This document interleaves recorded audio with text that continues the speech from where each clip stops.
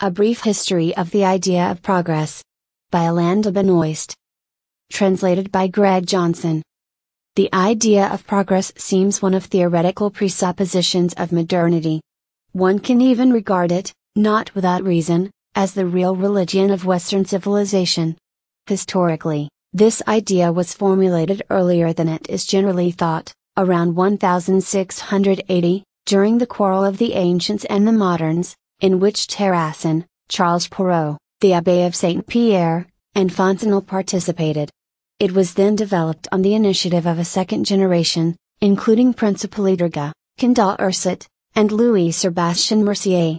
Progress can be defined as a cumulative process in which the most recent stage is always considered preferable and better, that is, qualitatively superior, to what preceded it.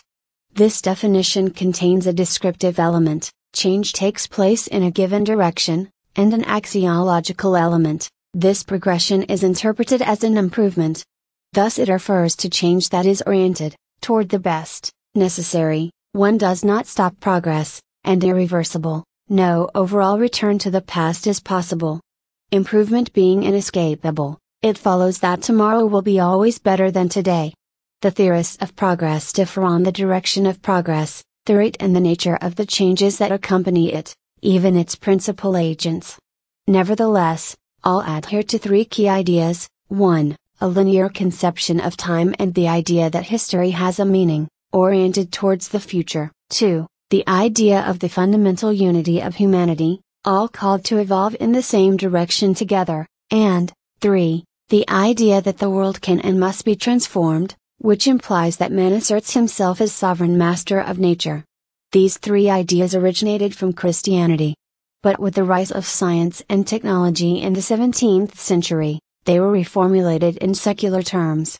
For the Greeks, eternity alone is real. Authentic being is immutable. Circular motion, which ensures the eternal return of same in a series of successive cycles, is the most perfect expression of the divine. If there are rises and falls, progress and decline, it is within a cycle inevitably followed by another. Hesiod's theory of the succession of the ages, Virgil's return of the Golden Age. In addition, the major determining factor comes from the past, not the future. The term arche refers above all to an origin, archaic, as an authority, archonti, monarch.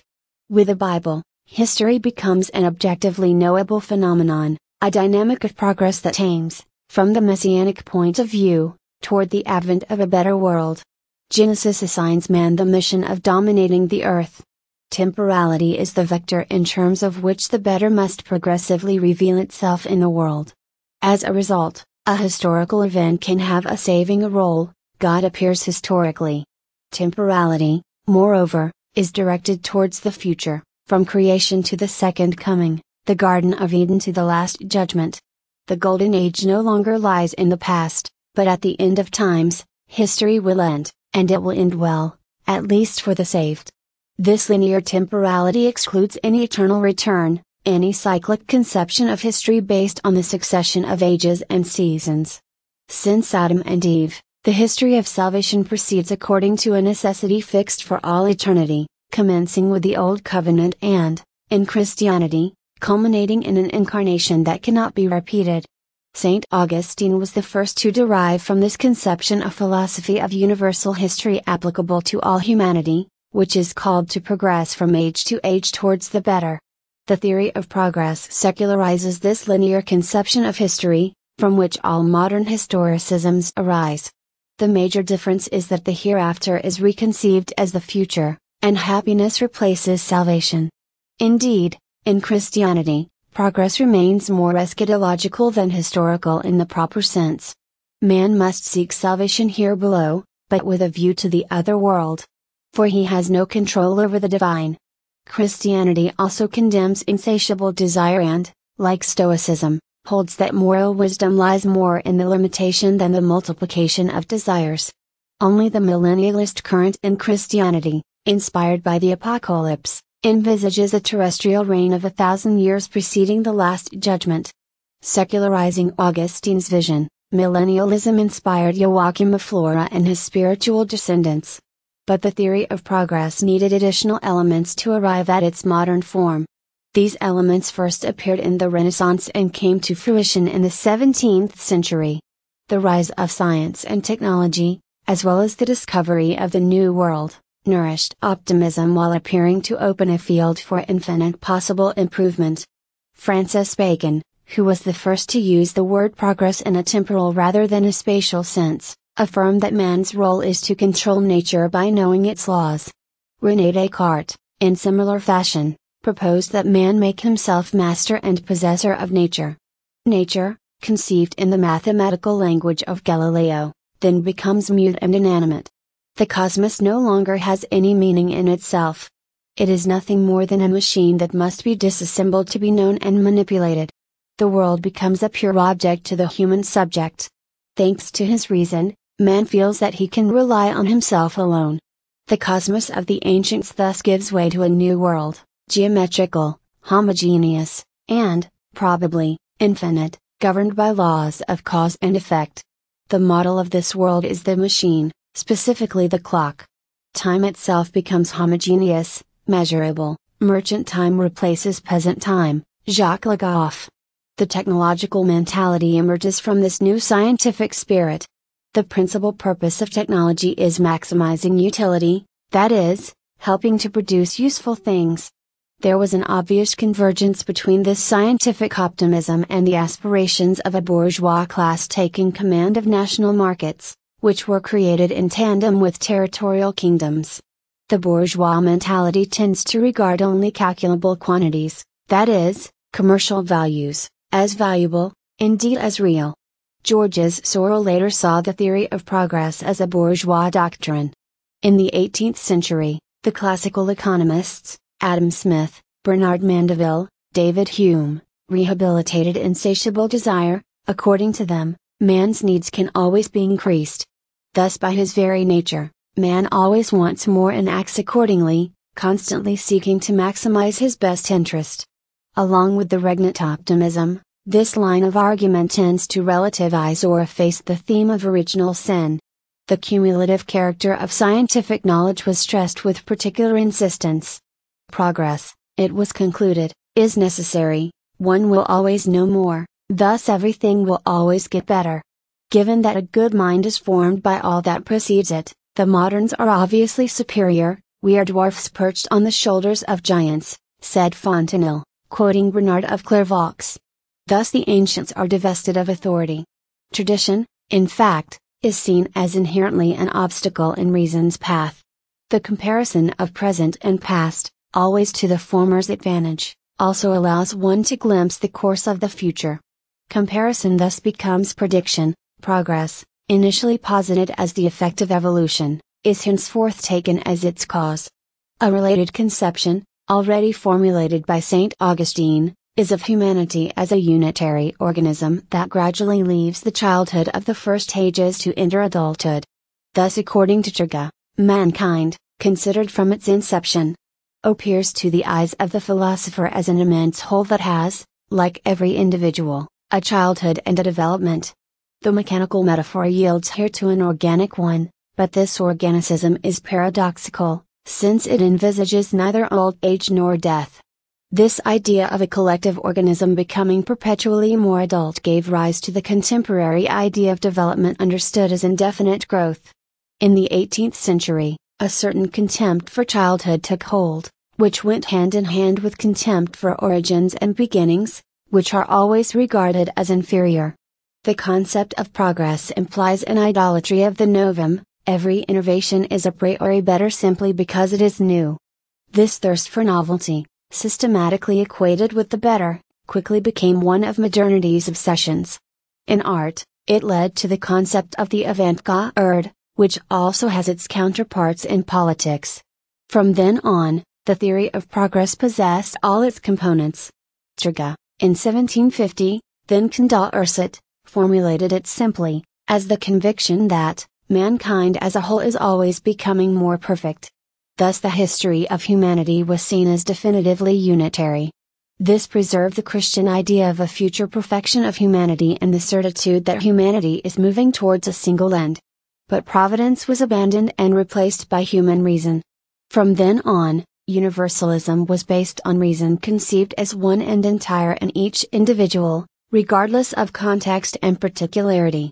Man was likewise conceived not just as a being of unceasingly renewed desires and needs, but also as an infinitely perfectible being.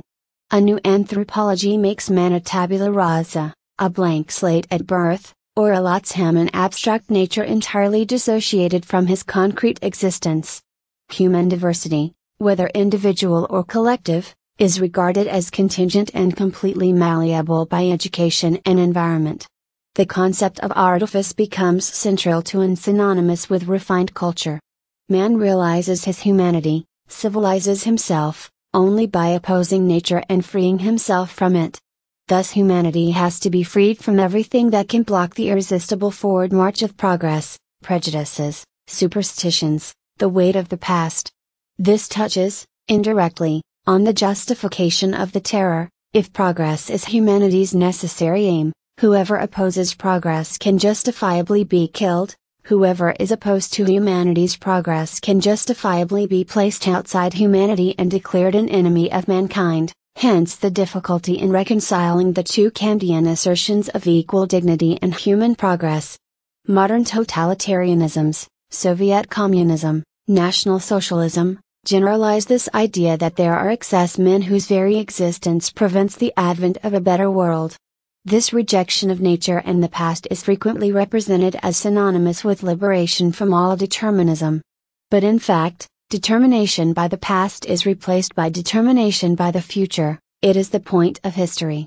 The optimism inherent in the theory of progress is promptly extended to all domains, to society and to man. The reign of reason is supposed to lead to a society that is both transparent and peaceful. Supposedly advantageous for all parties, Montesquieu's gentle commerce is supposed gradually to eliminate the irrational causes of conflict and replace it with commercial exchange. Hence the abbot of St. Pierre announced, well before Kant, a project of perpetual peace, which Rousseau criticized harshly. Condorcet proposed to rationally improve language and spelling. Morality itself was supposed to display the characteristics of a science. Education aimed at accustoming children to rid themselves of prejudices, the source of all social evil, and use their own reason. Thus humanity's march towards happiness was interpreted as the culmination of moral happiness. The men of the Enlightenment believe that, since man in the future will act in an always more enlightened manner, reason will continually improve, and humanity will become morally better. Thus progress, far from affecting only the external framework of existence, will transform man himself. Progress in one domain is necessarily reflected in all others.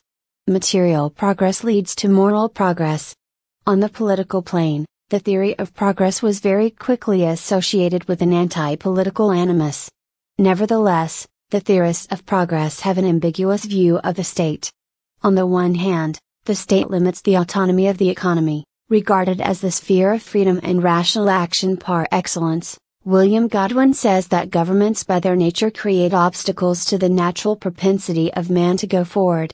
On the other hand, in the contractarian tradition inaugurated by Hobbes, the state allows man to escape the constraints specific to the state of nature. Thus the state is simultaneously an obstacle and an engine of progress.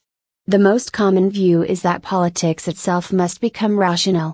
Political action must cease being an art, governed by the principle of prudence, and become a science, governed by the principle of reason.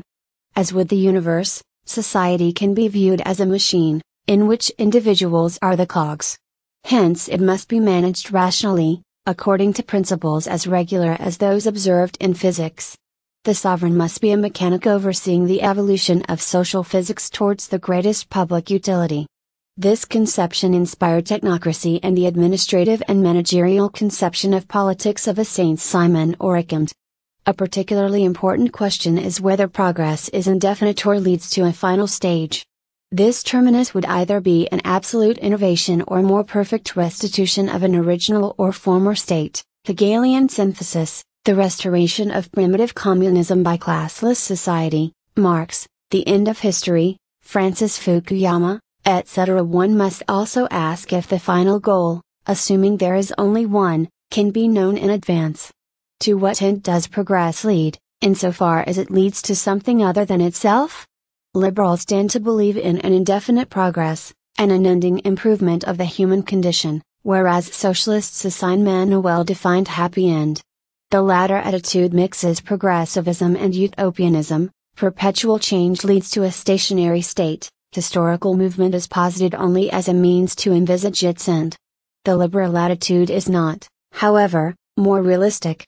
For, on the one hand, if man is moving towards perfection, then, to the extent that he achieves it, he must stop perfecting himself. If, on the other hand, there is no recognizable goal of progress, how can one speak of progress at all?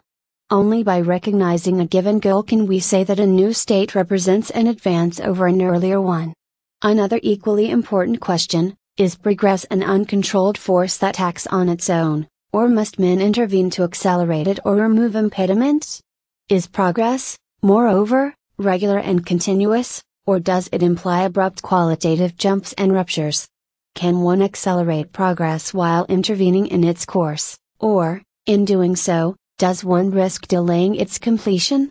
Here again liberals, believing in the invisible hand and laissez-faire, differ from socialists, who are more voluntarist, if not revolutionary.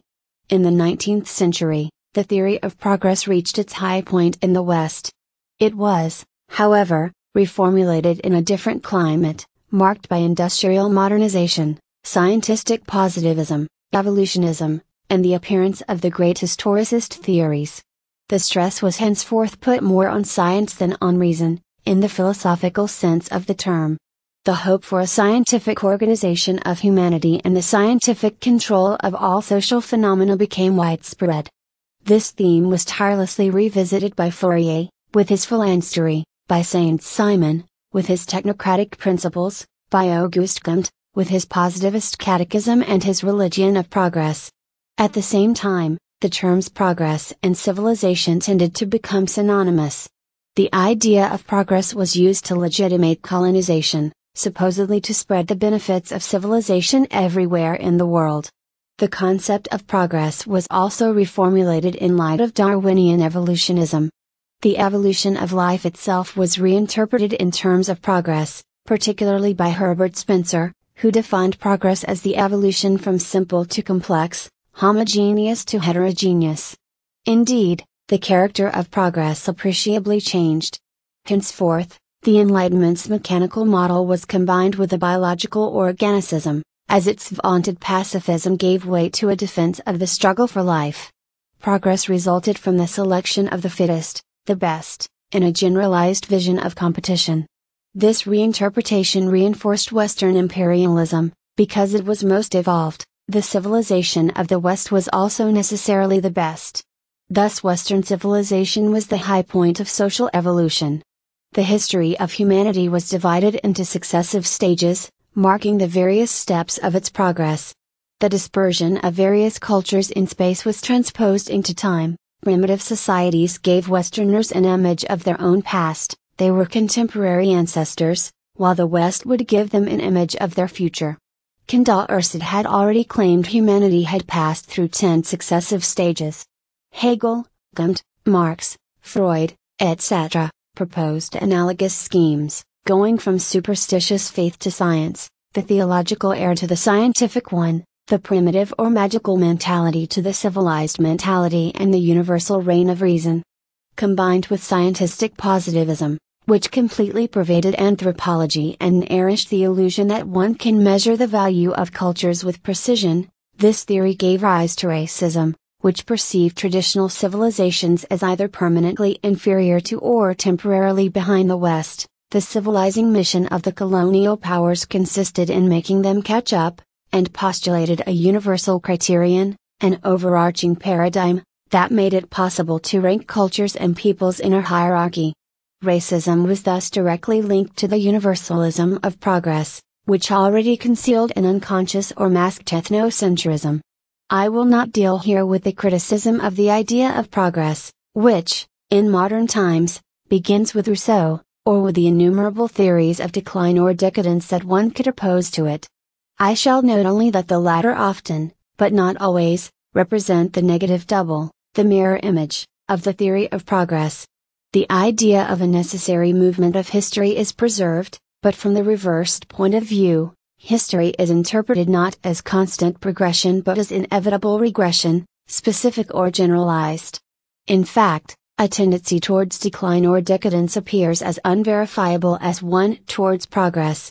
For at least 20 years, books on the disillusions of progress have proliferated. Certain authors have gone so far as to say progress is nothing more than a dead idea. William Vaff. Reality is undoubtedly more nuanced.